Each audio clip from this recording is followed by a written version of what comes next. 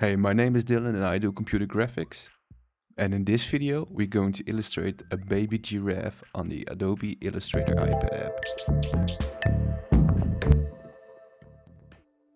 For this giraffe, I'm going to use the pen tool most of the time. I was looking for a method to cut shapes into new shapes.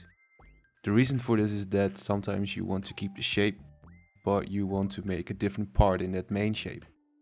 In this case, I was looking for a way to keep the stroke and the thickness of it, but I wanted to be able to recolor the fill of the legs, for example. So the way I find it very easy is to keep using the pen tool. That way you don't have to switch tools and it saves me some extra steps. So you just make strokes where you want the shape to be cut.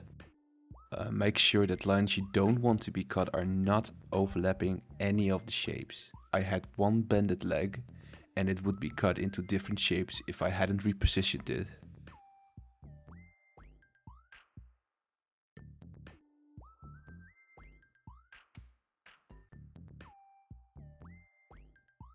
Now, because we roughly added the strokes at the beginning, some joints will be unnecessary or simply not in place. I find it pretty tricky to put joints exactly on top of each other because of the stroke thickness is in the way sometimes. The way to fix this is to go to View mode in the top right corner and select the outline mode.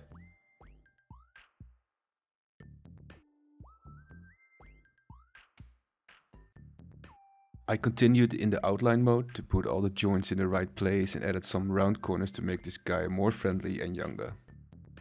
Right, that's it for this video. I just wanted to show you guys the pen tool / divide all method to create your shapes so you can easily recolor those shapes later in your project.